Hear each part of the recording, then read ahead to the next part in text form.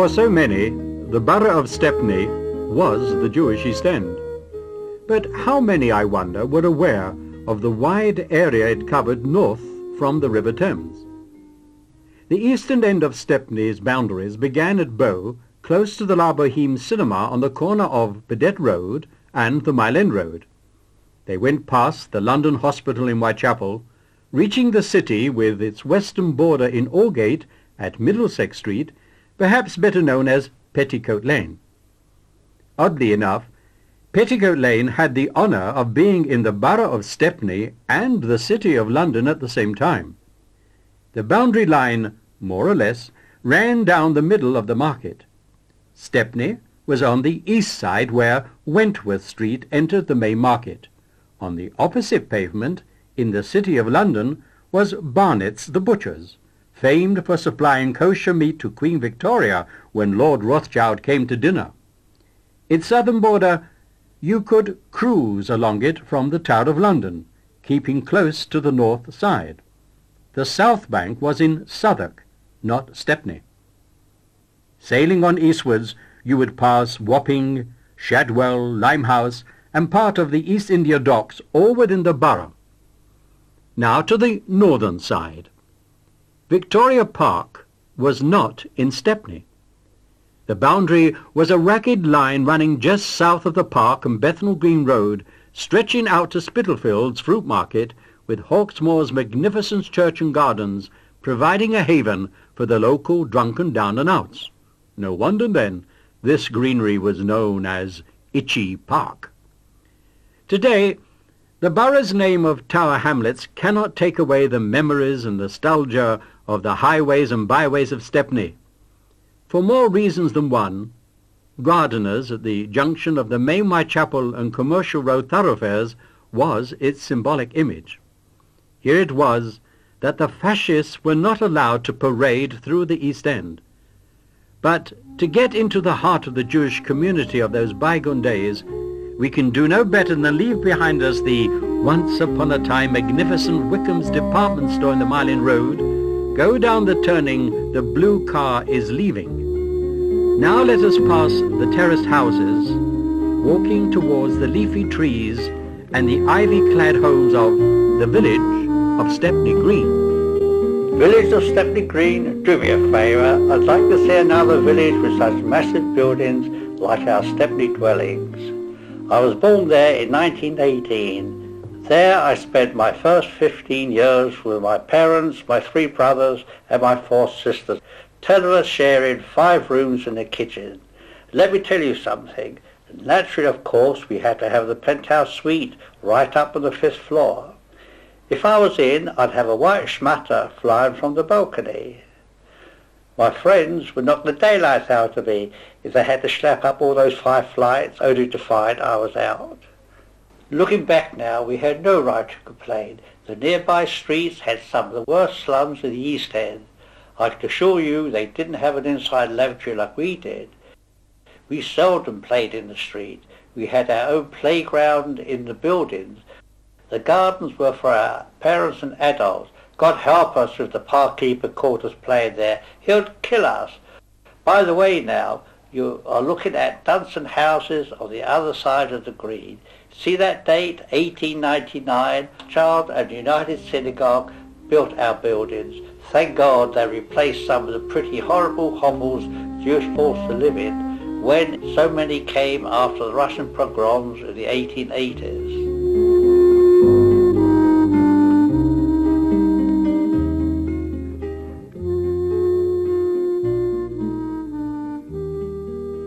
Let's cross back again over the green from Dunstan Buildings to the imposing large house to the left of the tree. Some say Samuel Pepys wrote part of his diaries here. Today, the borough puts the building to good use for a number of its public and educational services. But the modern luxury block of flats on its right, partly blocked by the tree, stands on the very spot where 60 years ago you may have been grateful for the services of the London Jewish Hospital. The question has often been asked, why was it necessary to have a separate hospital for Jewish folk in the East End? After all, Less than 10 minutes' walk away in the Whitechapel Road was the London Hospital, one of the country's largest voluntary hospitals. Lord Rothschild was a governor, a generous benefactor. It met the reasonable religious needs of the Jewish community. So what brought the London Jewish Hospital into being? The movement for the hospital began early in 1907 in the Sydney Street basement flat of Isaac Berliner. Berliner, a poor struggling barber, came to England from Poland around 1895. He was strictly Orthodox, but falling seriously ill, he was taken not to the London hospital, but to a nearby workhouse-type infirmary.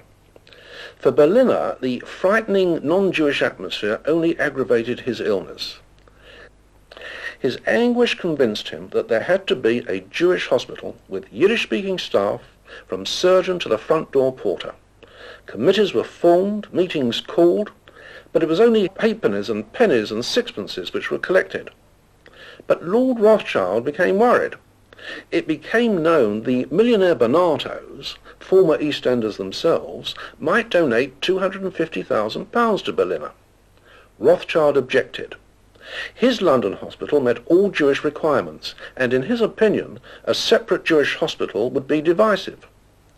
Soon it was a battle. Lord Rothschild versus the barber. Rothschild with all the archdukes of the Jewish establishment against the barber from Sydney Street. In 1909, the Jewish Chronicle suddenly reversed its initial opposition to Berliner. It urged the wealthy, support the Jewish hospital. But very little financial help was forthcoming, not even from the Bernatos. Berliner's London Jewish Hospital Association was soon negotiating with Charrington's, Stepney's famous brewers, to buy a site in Stepney Green, even though financially they were a long way from the required deposit. One fundraising scheme offered 22,000 shares at 10 and sixpence each, and each share purchased 1 square foot of land for the hospital. But it was the constant flow of the pennies from the poor, the street collections, the charity boxing matches, and the whist drives which enthused Berliner and his supporters to carry on the fight to the hospital.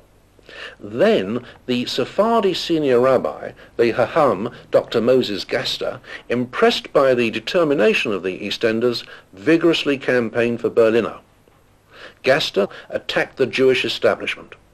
They are either ignorant or hard-hearted, and their attitude is a tyrannical interference with the sympathies of the poor Jew of the East End. Yet, in spite of the First World War and other setbacks, the hospital's foundation stone was laid in November 1915. By May 1919, some 12 years after the first meeting in the basement of Berliner's home in Sydney Street, the London Jewish Hospital opened its doors, but only to outpatients. The inpatient wards with the original 21 beds were opened 2 years later by none other than Lord Rothschild. But this Lord Rothschild was the son of that very same nobleman who battled with all his might to stop the barber from Sydney Street establishing his Jewish hospital in Stepney Green. Isaac Berliner died in December 1925, aged about 54. The Jewish Chronicle described him as a humble man, working in a humble environment, who managed to carve for himself a monument of which any prince might be proud. Without him, the movement would probably never have started. The 120-bed hospital attracted first-rate staff, had first-rate facilities, and its unique Jewish atmosphere helped patients on the road to recovery. The hospital closed in October 1979. The last surgical patient was George Challoner. Like so many who were cared for at the London Jewish over its 65 years, George belonged to another faith. In 1985, the London Jewish was demolished to make way for a new private hospital. From time to time, Jewish patients make use of its medical services. Yet, with all its excellent facilities and professional expertise, I am not quite sure whether Isaac Berliner would feel at home there. By now, I'm sure you know this is not one of Kensington's exclusive garden estates, but today's Stepney Green, where the Jewish hospital used to be. Look through the uprights of the open iron gate to the green. This building today is the Rosalind Green Hall, the headquarters of the Arbour Youth Club. It specializes in training youngsters in the noble art of fisticuffs. I wonder how many of you, as you look carefully at this view of the Arbour Youth and Boxing Club, will be able to recognize this building. This was the Stepney Orthodox Synagogue. In November 1940 it was badly damaged in the air raids on East London. After the war, the synagogue, against the wishes of the Federation executive, spent a lot of money restoring the shul. But so few of its regular worshippers remained. Like its neighbour, the Jewish hospital, the synagogue buildings were sold late in the 1970s. The air raids of World War II devastated much of the East End. In Stepney Green, one outstanding institution defied Hitler's blitzkrieg, the Stepney Jewish School. The school's historic beginnings go back to the 1870s, but it is a school from the 1930s which brings back so many emotive memories for twin sisters Sylvia Schneider and Frieda Hewson. Well over 60 years ago at the Stepney Jewish, Sylvia and Frieda were far better known by their family name as the Ballabon twins. You had me worried just now. I thought for a moment you had me in the wrong school. The photo gives the impression that boys and girls were in the same class. No way was this possible at Stepney Jewish. Boys were definitely out. It was different in the infant school. The boys and the girls were together, but as soon as they went into the junior school, we were kept apart. Didn't help much, though. The boys used to throw love notes over the playground wall. Once I left rather a naughty invitation from one of the boys in my coat pocket. I didn't know my mother was going to take my coat to Perkins the cleaners. They took the note out of the pocket and gave it to her. I can tell you that that was one occasion glad my mother couldn't read English. Our head teacher, Kate Rose, was very strict on discipline. Our school uniforms had to be spotless. She'd look at our shoes, inspect our hands and fingernails. All had to be absolutely clean. And our educational standards for arithmetic, composition were pretty high. Then we had separate lessons for spelling, poetry, music, and of course Hebrew and religious instruction. Plenty of Hebrew grammar too. I can still remember the conjugations. Kol, Nifal, Pial, Pual, Hifal, and Hitpal. I wonder how many kids in Jewish day schools today can do that. It was a fantastic school. I loved every moment of it. Sylvia told you we didn't have much to do with the boys, but we often had our morning assemblies together. One of the teachers was Chaim Lipschitz. As you look at the photo, he's the tall man at the end of the second row on the right. He took us for music and played the piano at assembly. But more important, he was one of the founders of Habanim. He started it in Stepney. It became the largest Zionist youth movement throughout the whole world, not just in England. My favourite, though, was Fanny Levine. She was such an inspiring teacher. She really cared for all her pupils and never forgot any of us. Fanny Levine married Rabbi Israel Brody. He became our chief rabbi. It was during the 1940s, the terrific fire blitz over London, I met Fanny Levine in an air raid shelter. I was now married. She threw her arms round me and said, "You're one of the Ballabon twins." I hadn't seen her for over 6 years since I left school. She was so friendly. You can imagine we were so excited when Rabbi Brody was honoured with a knighthood. There's no doubt Lady Brody was certainly a lady. And she was a lady in every sense of the word.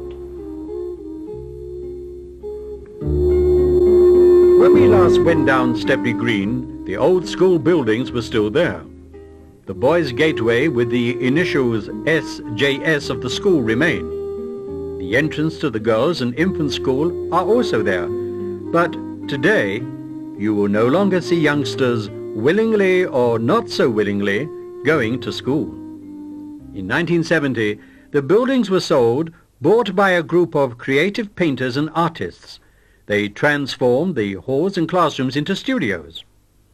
Harry Borkin, who taught at Stepney Jewish from the 1950s, played a major part in transferring the school to Ilford. When the Second World War ended, Kate Rose brought the children back from evacuation at Windsor. Stanley Rostin soon took over as the head teacher. But by the mid-1960s, about a third of the pupils were not Jewish. Fewer and fewer Jewish families were living in Stepney. They moved to the suburbs, and so many of them went to Ilford. Looking back now, the decision to move was a wise one. And for me personally, as one of the early head teachers at Ilford Jewish Primary, for me it was an honor and privilege to help bring many of those old Stepney traditions to the new school. And those old traditions, with all their nostalgic memories, are still very much with us. You should see what happens when the old boys and girls from the Stepney School come together for their lively reunions. And let me tell you the story of a particularly lively old boy from the good old days. The name of this personality, surrounded by pupils at Ilford Jewish Primary, was Boris Winogradsky. We need to go back some 75 years. This is Boris's class at Stepney Jewish about the year 1921. Look at the top left-hand corner.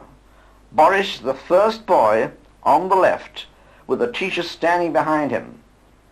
There was good reason why the teacher was keeping close to Boris, but soon after this photo was taken, Boris was expelled. He had been running a football sweepstake at a halfpenny time among his classmates.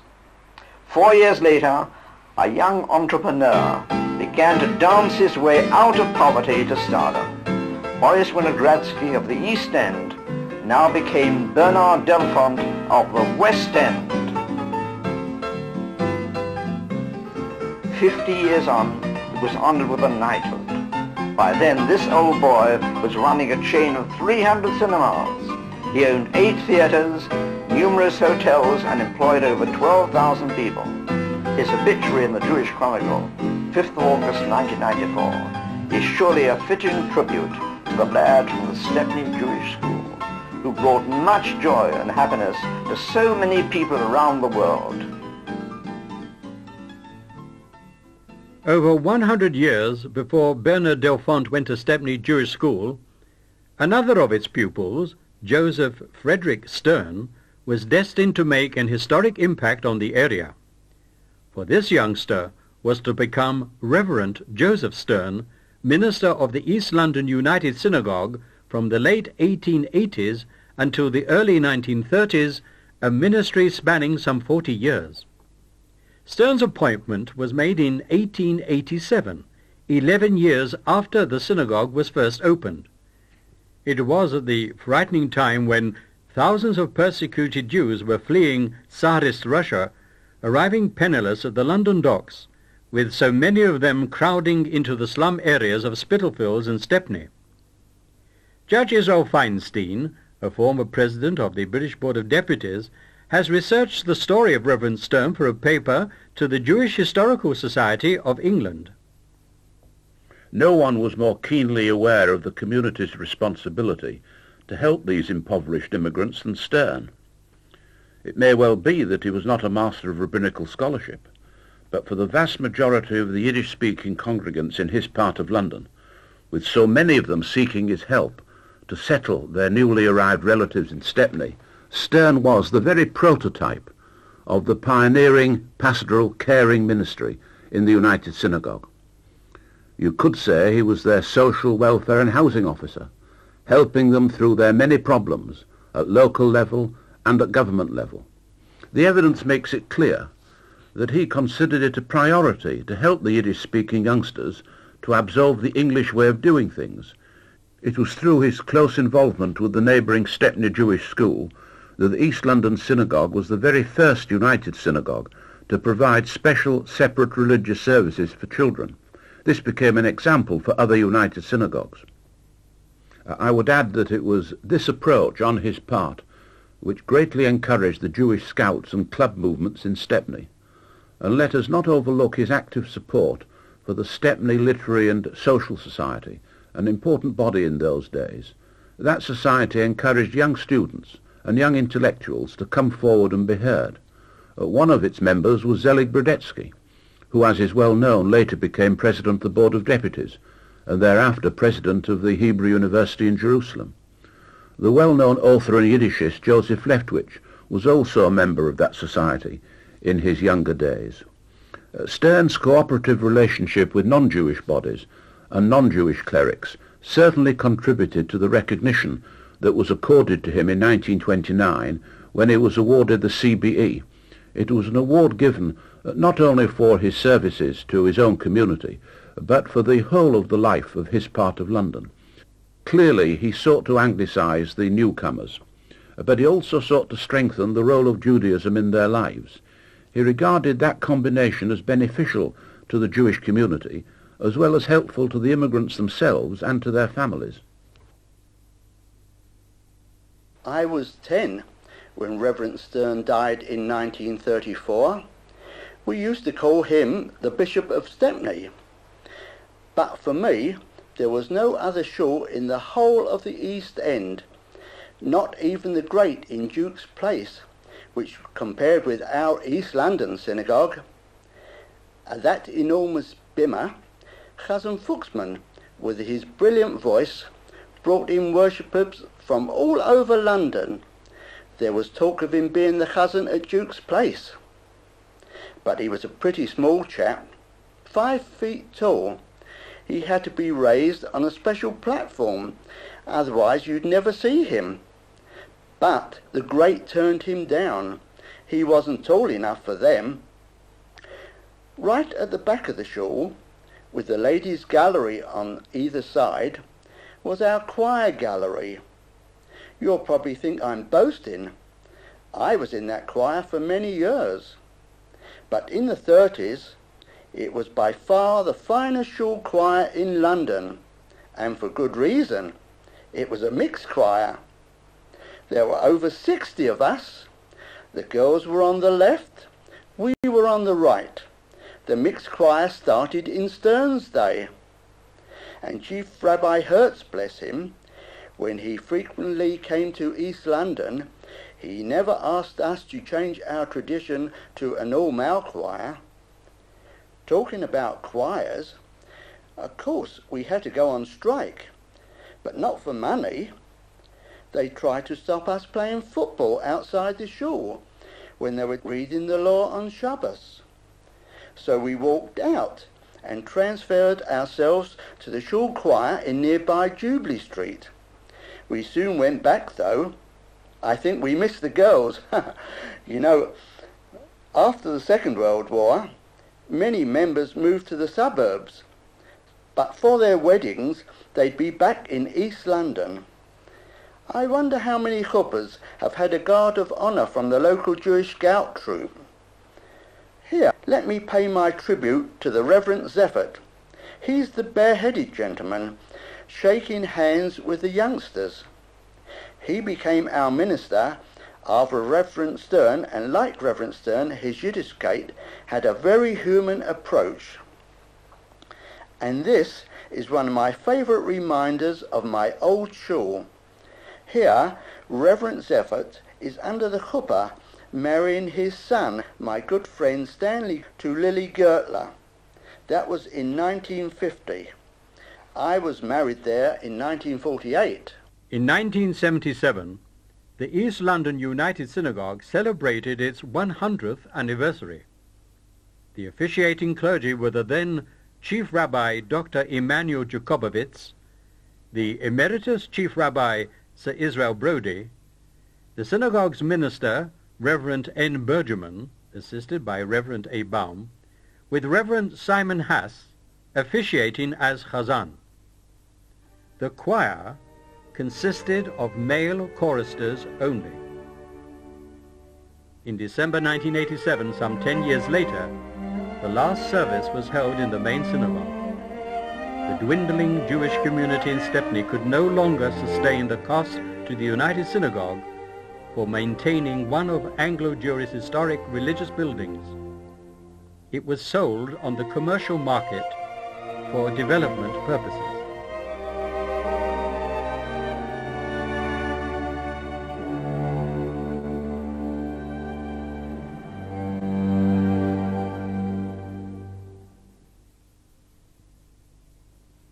The public house, the Bricklayer's Arms, is just a few hundred yards away from the desolate remains of the East London Synagogue. Where the block of flats stands today, there, behind the pub, 100 years ago, was the location of a new imaginative Hebrew and religious classes, the Redman's Road Talmud Torah. The innovative teaching methods used by the Talmud Torah stirred a strange controversy involving Chief Rabbi Herman Adler's Beth Din. Monty Richardson, one of Anglo-Jewry's leading communal workers, was a pupil at Redman's Road. I was 10 years old when I received this certificate from my Hebrew studies. Now let me assure you, this is no ego trip on my part to demonstrate what a clever little boy I was, but it was the Hebrew line at the top of the certificate, Talmud Torah Ivrit Be'Ivrit, which was at the very heart of the battle in our Hebrew classes, which made it necessary to go to the chief rabbi for a ruling. In 1901, when Redman's Road opened, Theodor Herzl's 4-year-old Zionist organization was making an impact on world Jewry. Herzl, the Zionist leader, had visited England. He met the principal of our Talmud Torah, Reverend J.K. Goldblum, and he became an ardent Herzl supporter. At that time, though, very few Zionist leaders and delegates to the Zionist congresses could speak Hebrew, but Reverend Goldblum and most of his staff were determined that the old Cheder method of learning Hebrew by rote no longer had a place in the struggle for strengthening Judaism and Jewish culture. The living language of Hebrew, as in Palestine, was to be the Hebrew in Redman's Road, and incidentally not just for reading, but for doing Talmud, for doing Mishnah, for doing the Tanakh, for doing modern Jewish history right up to modern days. Jewish history did not end with the destruction of the Second Temple. Some of the teachers and committee members were bitterly opposed to the idea. They wanted nothing to do with modern spoken Hebrew. Indeed, they considered it a Chilul Hashem, a desecration of the holy tongue, the Lashon Kodesh. And in good East End style, the opponents of the Palestine Hebrew even went so far as to bring some of the pupils out on strike, supported by their parents. Before Chief Rabbi Adler and his court, the arguments raged. A compromise was reached. It was ruled that the teaching of Hebrew as a modern language was permissible, but only on the condition that the pronunciation of the Hebrew must keep to the old Ashkenazi tradition. It was not to be Talmud Torah Ivrit Be'Ivrit, but Talmud Torah Ivris Be'Ivris. But 47 years later, by the time the State of Israel was reborn on the 14th of May 1948, the Redman's Road Talmud Torah Choir, under its director Eric Wolkenfeld, was leading the celebrations of Israeli songs in impeccable Israeli Hebrew. I can tell you that on that day there was many a rejoicing voice which had had its early training in the Reverend Goldblum's Talmud Torah in our Stepney.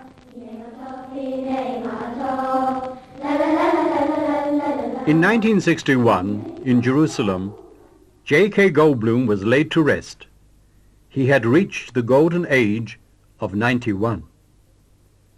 And in the 1960s, Redman's Road itself, once the thriving thoroughfare for so many of its Jewish residents, with the Talmud Torah and its synagogue, and a high proportion of Jewish children at the Redman's Road State School, the neighborhood was fast becoming a home for new immigrants. And just like the Jewish community before them, They too were struggling hard to safeguard their way of life and religious identity. And as they entered Jubilee Street, I doubt whether they would be aware that the white-painted building up for sale on the corner of Lindley Street was where the Jubilee Street Great Zionist Synagogue stood before being blitzed in World War II. This was the shul where in the 1930s Monty Goldstein, with his striking comrades from the East London Synagogue choir, rallied to make their defiant stand against their border management. I also doubt very much whether even Monty Goldstein was then aware that next door to the shul were the offices of the revolutionary anarchist Yiddish newspaper, the Arbeiterfreund. After the war, a smaller rebuilt Jubilee Street synagogue had its entrance around the corner in Lindley Street. Just like the Stepney Orthodox in Stepney Green, the migration to the suburbs soon forced the shul to close. It became the headquarters of AJY, the Association of Jewish Youth. The fading tablets over the one-time entrance to the rebuilt synagogue might still be there, but not the AJY. Now you will need to travel to Wembley if you wish to visit the HQ of Anglo Jewry's largest youth organization. But all is not lost. 5 minutes walk away from Jubilee Street you will be able to say your prayers at the one-time Nelson Street Shul, now known as the East London Central Synagogue. It was in 1975 that Nelson Street Shul amalgamated with 18 other East End synagogues with declining memberships. The reconsecration took place in the presence of dignitaries Diane Fisher, Diane Kaplan, and Diane Toledano, with the lay leaders of the Federation of Synagogues led by Mr. Morris Lederman. And absorbed into the East London Central were some of the Federation's well-known communities: Cannon Street Road, Chevra Shas of Old Montagu Street, Commercial Road Great, Jubilee Street, New Road, and the 3 shuls in Philpot Street. Nelson Street runs across Philpot Street. The white building in the distance is part of the London Hospital complex. Opposite the few remaining terraced houses which survived the German air raids would have been Philpot Street Synagogue, competing with Philpot Street Sephardish and Philpot Street Romanian shuls.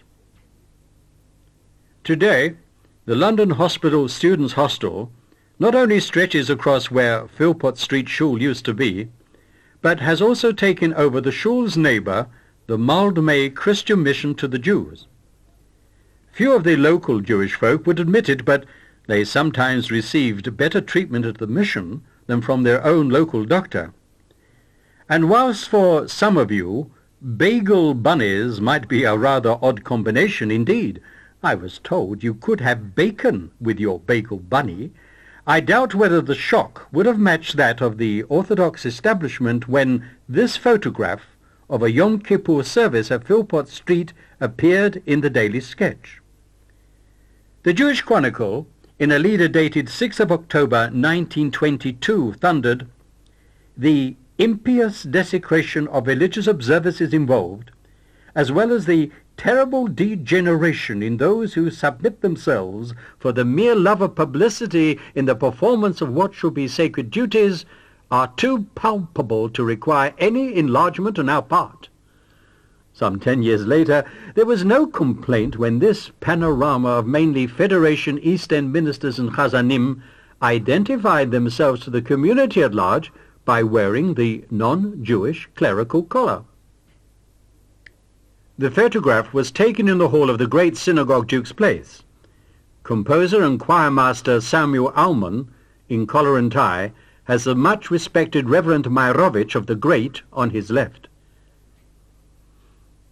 Sitting in the front row, first on the left, as you look at the photo, is Reverend Fuchsmann. Monty Goldstein told us how small he was, but his stature as a chazan was certainly outstanding. Today, these old 4-storied Victorian houses are close to the corner where, once upon a time, the Philpot Street School used to be. This is Ashfield Street. Some 50 years ago its name was Rutland Street. At the far end we enter Ford Square, one of 4 squares all within 10 minutes walking distance of Stepney Green. On the south side of the square there is a small Islamic religious school. Fortunately for the local Asian youngsters, there's no need for them to travel far for their fun and games. I'm sure the choristers at the East London Synagogue, way back in the 30s, would not have gone on strike if they had facilities like this so close to their shul.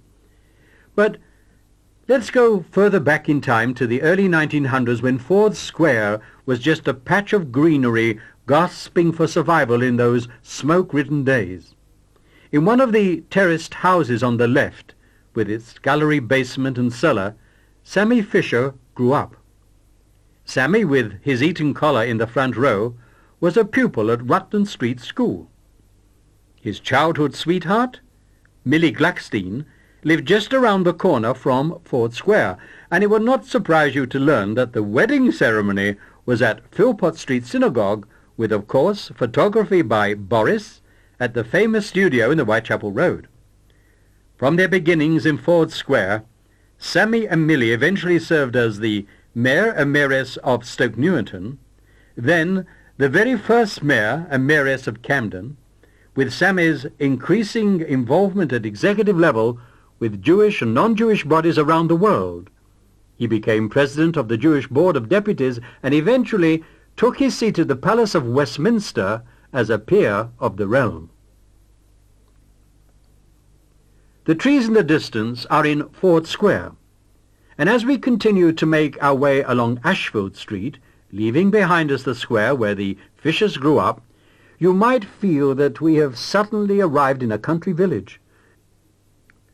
Today, Sydney Square on a sunny day is a pretty pleasant spot, and the ladies enjoying a relaxing chat would certainly not be discussing the conflicting views on the sensational drama in 1911 as to how and why the house at 100 Sydney Street became a blazing inferno. Winston Churchill, the then Home Secretary, was there with soldiers and policemen, but to this day there is still some doubt whether the criminals burnt to death at the siege of Sydney Street were a murderous gang of jewellery burglars who had killed 3 policemen, or a troublesome revolutionary group of European anarchists plotting some mischief. But there can be no doubt whatsoever that Sydney Street has been at the very centre of a number of exciting dramatic developments in the history of London's Yiddish Theatre. For nearly the whole of 1944, the year the Allies returned to Europe to smash Hitler, the King of Lampedusa was playing daily to packed houses of Jewish and non-Jewish theatre-goers at the Grand Palais in the Commercial Road. Even with the severe wartime newsprint rationing, the national press and weeklies gave substantial coverage to the story how Royal Air Force Sergeant Sidney Cohen of Whitechapel single-handed conquered the tiny Italian island of Lampedusa. In a dream sequence, he brings in the ganze Mishpucha from the East End to administer the conquered territory.